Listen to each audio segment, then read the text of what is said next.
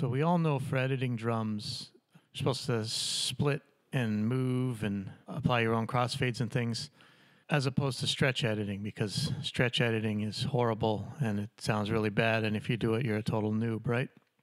I'm going to play a couple different things, stretch edit versus split edit, and let's listen to it. I think, stretch editing could have a bad taste in your mouth from stretch editing in the early days. It could be pretty bad, but I think it's come a long way. So let's look at these.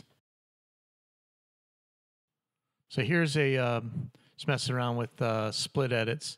And, there's different ways around this, but usually the big problem with the split editing to me is you can end up with some goofy kind of artifacts when you have to double up stuff that was played too quickly. But, it still works. So here's looking at that.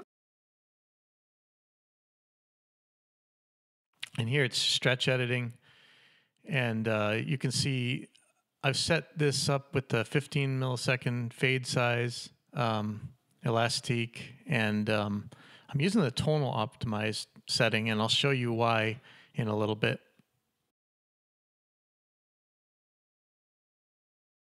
And here I'm just going to play the split editing versus stretch editing. I'll just cut between these two. You can hear them. I'll just kind of play them in a loop.